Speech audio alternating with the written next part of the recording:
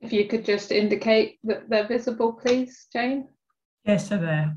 Brilliant. Thanks so much, and lovely to join you all today. And I was able to join some of the sessions this morning, so great to be able to carry on with the discussion. So I wanted to talk to you about work that I've done with my colleagues, Catherine Smith, who's at University of Strathclyde, and Julia Lynch, who is at Pennsylvania University over in the States. And last year we published a book looking at the issue of COVID-19 and health inequalities. This book is open access via the Policy Press website, and the link is there. Please do check it out after the event if you're interested, perhaps share with students and colleagues. So just going to talk through some of what we cover in the book, some of the issues which we've seen in the pandemic, some of which was talked about in the sessions this morning as well, in terms of the interactions between health inequalities and COVID-19 inequalities. So first of all, I'll briefly set the scene about the different types of inequalities in COVID-19. I'm then going to reflect on the parallels with what we can see from historical data in terms of socioeconomic inequalities in previous pandemics, such as the Spanish flu pandemic from 1918. I'm then going to introduce the concept of a syndemic pandemic, whereby I talk through some of the pathways whereby we see such big inequalities in COVID-19 outcomes. And then the final section, I'm going to talk about what all this means in terms of levelling up and various governments' agendas around how we can build back better and reduce health inequalities in the future. So, as we've seen in some of the presentations this morning, we know there's a very strong relationship between area level deprivation and COVID-19 mortality rates. And here, this is a graph just showing the differences by decile of IMD across the first 6 months of the pandemic in England. So this is in wave 1 in 2020. And we can see much higher rates with a much steeper increase in the most deprived neighbourhoods during that period. And to put that into some kind of context, then looking across to our neighbouring countries in Scotland and Wales, and we could see, for example, in Wales during the second year of the pandemic, for example, March to July 21, then the most deprived neighbourhoods had a mortality rate that was 121 deaths per 100,000, which is almost twice as high as the least deprived. We see this in Scotland, England, and we can also see these relationships in data from other countries.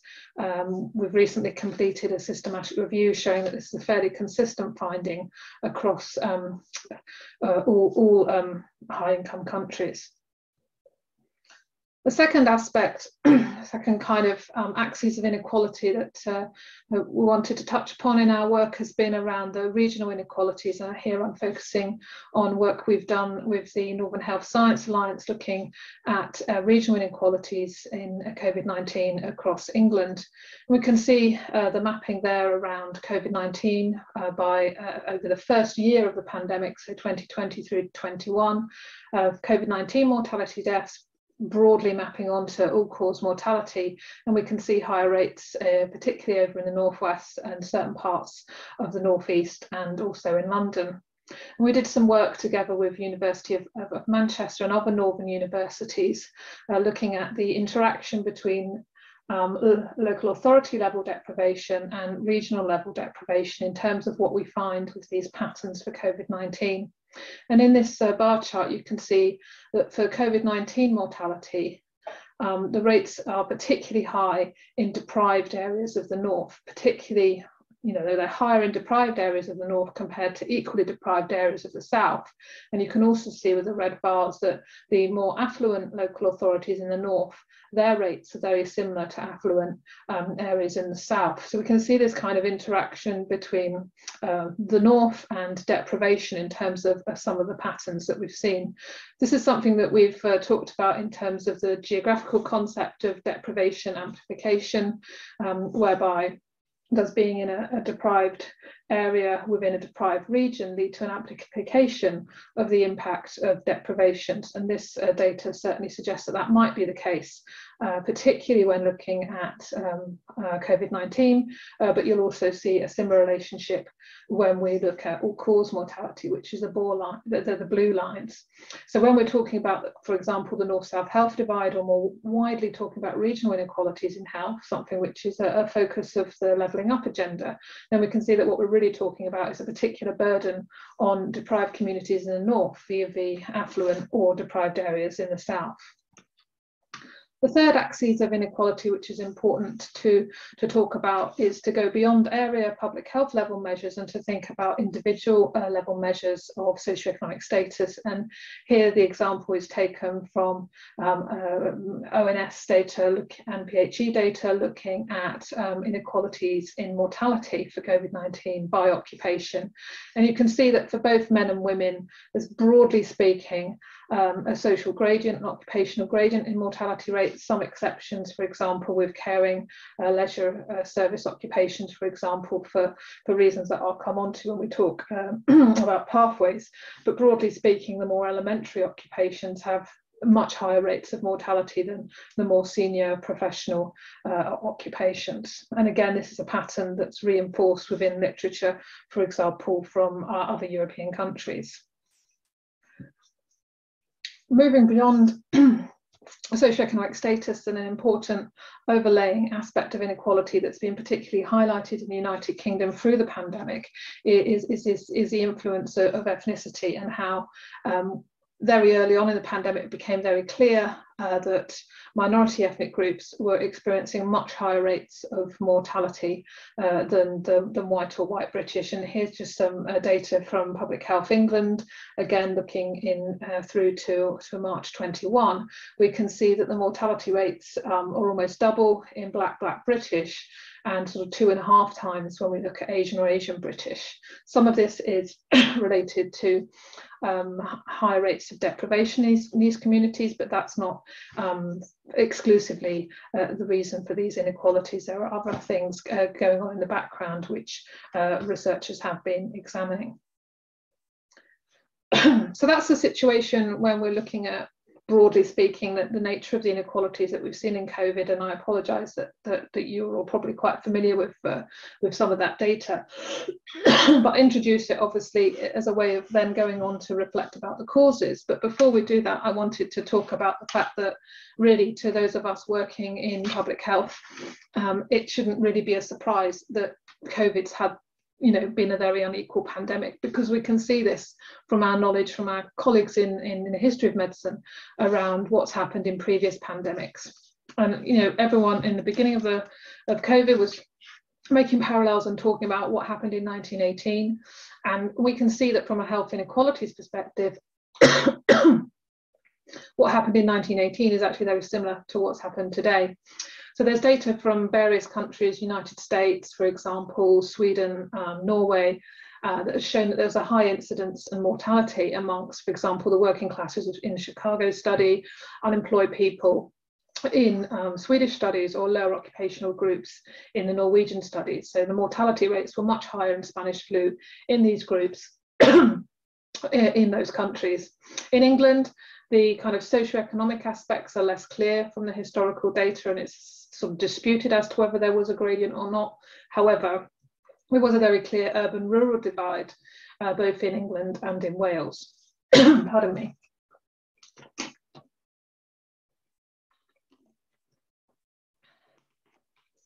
I'll just talk about that in a little bit more detail. So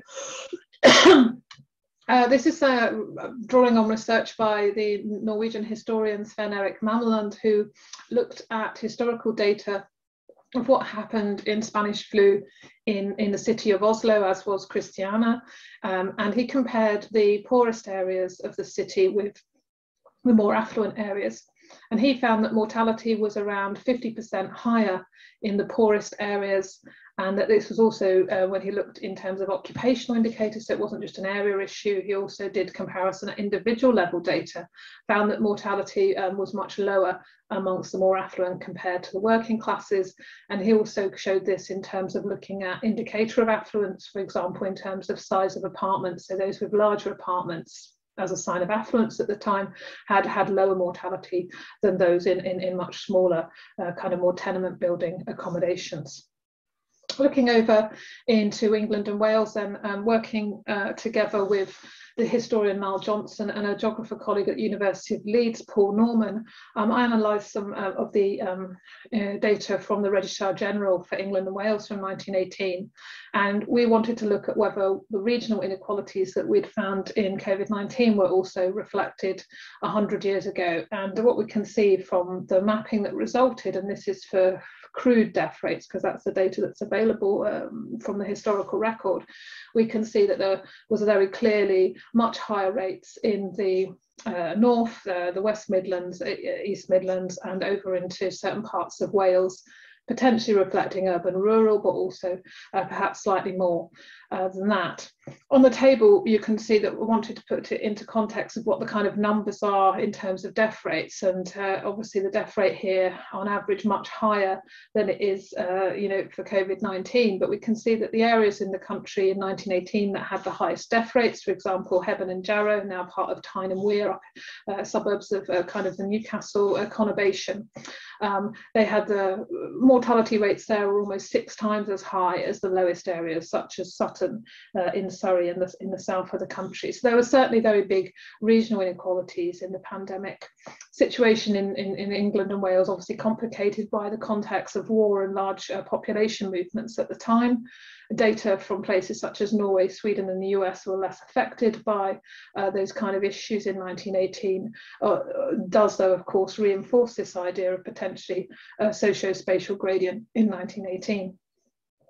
So we've got some parallels, and thankfully COVID mortality rates much lower than the Spanish flu mortality rates, but we can also draw on more recent pandemic experiences, and here we can look back to data from just 2009, looking at H1N1 with the swine flu epidemic. And here we could see from data from Harry Rutter and colleagues that H1N1 mortality was around 3 times higher in the most deprived quintiles of neighbourhoods compared to the least deprived. Again, echoing 1918, higher in more urban compared to rural areas. And again, there's international data reinforcing this, such as from Canada and the USA, showing associations between hospitalisation rates with educational attainment and deprivation in relationship to H1N1. So we can see these parallels. We've just picked out a couple of examples that we talk about in the book between the patterns that we're seeing today, the inequalities, the unequal nature of the COVID-19 pandemic, and what we know from previous pandemics. So I want to now talk about, when in the context particularly of COVID-19, what explains the inequalities that we're seeing. And I know some of these were touched upon in this morning's sections, but I want to present it within a framework which we've called the syndemic pandemic, talking about the interaction of COVID-19, existing chronic diseases, and the wider social and economic determinants of health. And we've drawn the concept of a syndemic from the anthropologist and clinician Dr. Merrill Singer, where he talked about the interacting risk factors around urban violence, HIV and drug use in American cities in the 1990s. At the time, they were being studied very much as separate issues, and he argued that they needed to be looked at together, not as separate epidemics, but as interacting epidemics. And so our argument in drawing on his concept is to say that COVID-19, there's inequalities in it. This is not a surprise, but nor is it separate from the inequalities that we can see in other diseases and the social and economic inequalities in terms of the social determinants of health. Building on this concept, we've talked about how the idea of a syndemic pandemic, people's pre-existing structural social inequalities then lead to inequalities in an emergent infectious disease. And we've built on the framework to talk about 4 different pathways whereby the inequalities, the interaction between deprivation and COVID-19 outcomes have been seen. And the first one is around a pathway around unequal exposure.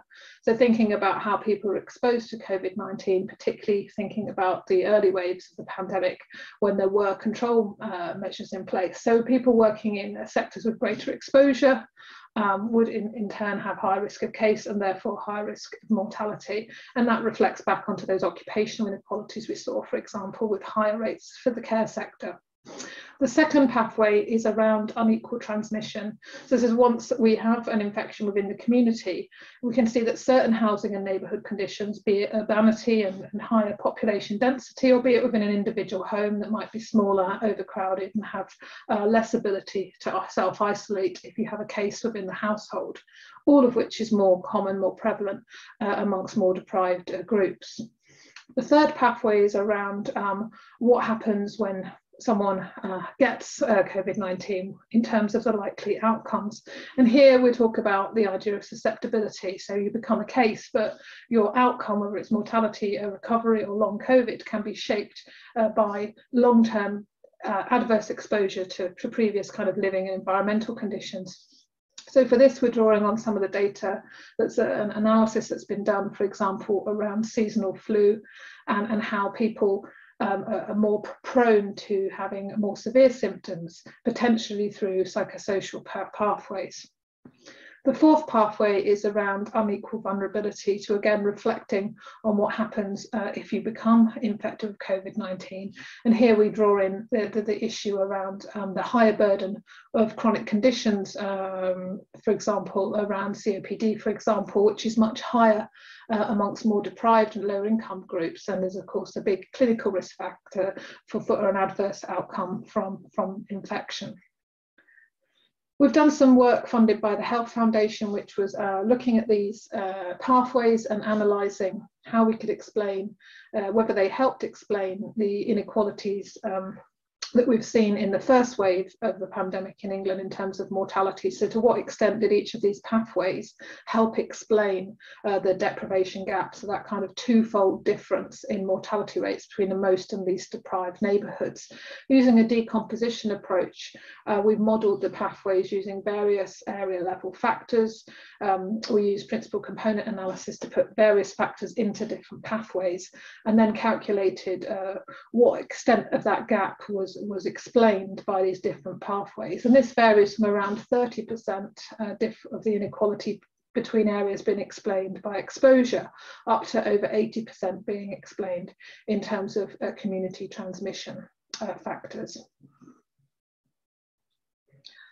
In addition to the four pathways that we talked about, which was very much focused on work we'd done in the early waves of the pandemic, we of course now need to think about what could be emerging as a fifth pathway, which is around healthcare treatment, and particularly around access to vaccines, and to think about unequal vaccines. And we can see, and the data shows that with, say, second and third doses, the uptake has been very divergent across socioeconomic groups. So here's an example as of last October, where there was a big kind of mopping up of the rollout of the second vaccine. We could see that the gap was around double between the most and least deprived in terms of people's uptake of the vaccine. And that, of course, has the potential to play out not just in terms of cases, but again in terms of outcomes and recovery. So just for the final few minutes, I wanted to reflect on what does all this mean in terms of how we go forward from the pandemic, and from the inequalities that have now been highlighted, exacerbated by our experiences, both in terms of the health side of the experiences, but also in terms of what we heard about this morning, for example, in terms of the unequal experiences of educational lockdowns and social distancing and so on. And certainly we can see that politicians in different countries across the spectrum have been talking about this idea of building back better, levelling up, however we want to phrase it, after the pandemic.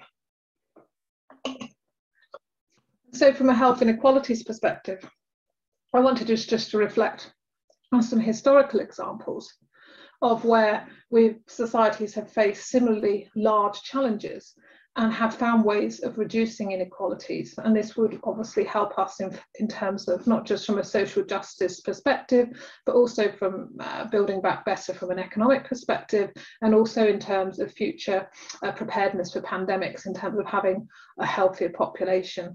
And so the first historical example I want to talk about is a Great Society, the civil rights and the war on poverty, which is a big reform agenda that was initiated by Lyndon Johnson as president in the 1960s in America. This is the period in which Medicare, Medicaid, the state-funded side of the health system in the US was introduced.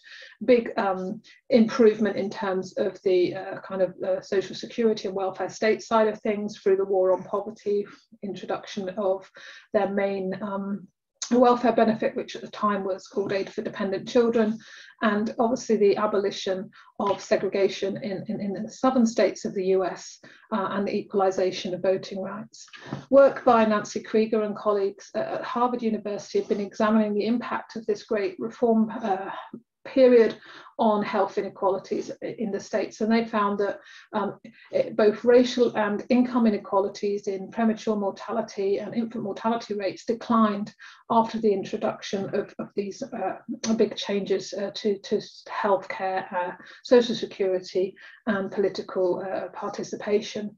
This was particularly the case, you can see, in terms of changes in the southern states, where removing the segregation, the Jim Crow laws, led to big reductions in racial inequalities, for example.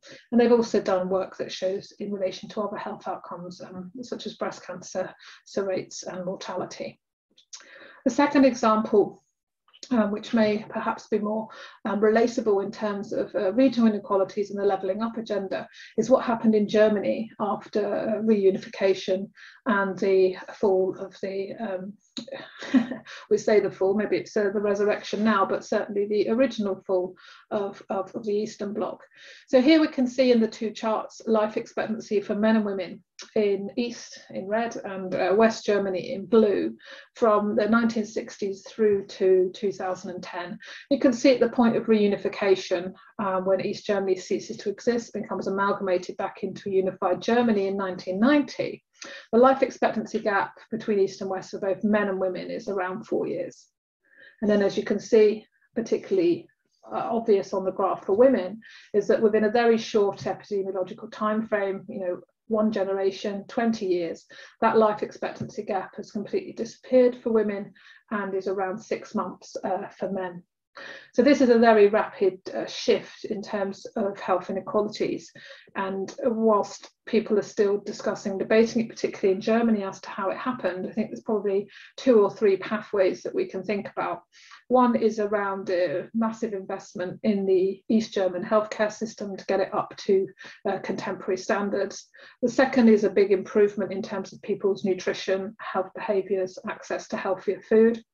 And the third one relates to big increases in income, particularly for pensioners, as part of the reforms.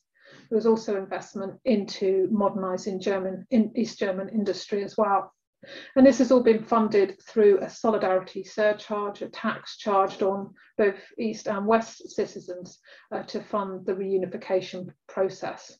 So when we're talking about North-South health divide and regional inequalities post-COVID, it's quite tempting to think these things take a long time to shift. What can we do?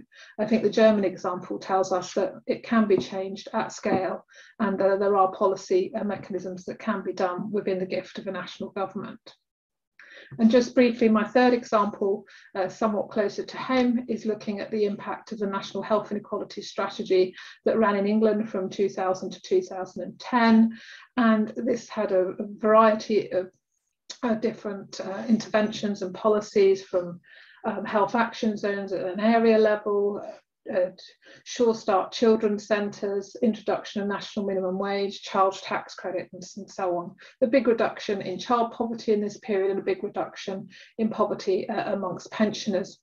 And there was also targeted NHS resource into more deprived neighbourhoods with a weighting added into the NHS formula. In these two graphs, we can see data from Bambra at Liverpool and my colleague Thomas Robinson at Newcastle, showing what happened between the 20% most deprived local authorities and the rest of England in terms of mortality amenable to healthcare, and also in terms of infant mortality rates. And what you can see is that over the policy period, there was a decrease in the inequality in both of these outcomes. And certainly if we look at infant mortality rates, then post 2010, more recent research has shown that there's now been an increase again in child poverty and a corresponding increase in infant mortality rates. So again, it doesn't necessarily have to be the big bang Lyndon Johnson, Helmut Kohl approach. It can also be what might be seen as a more business as usual approach in terms of public health and social policy interventions within the UK context. So just to conclude, a bit of a whistle-stop tour, doing a book in 20 minutes, but hopefully you can go and have a look at it if you wish to fill in any gaps that I might have left. As we know from the sessions today, COVID-19 outcomes have been worse in less advantaged groups and communities. In our book, we argue that we can think about this in terms of a syndemic, that we have the interaction of COVID with pre-existing health and social inequalities.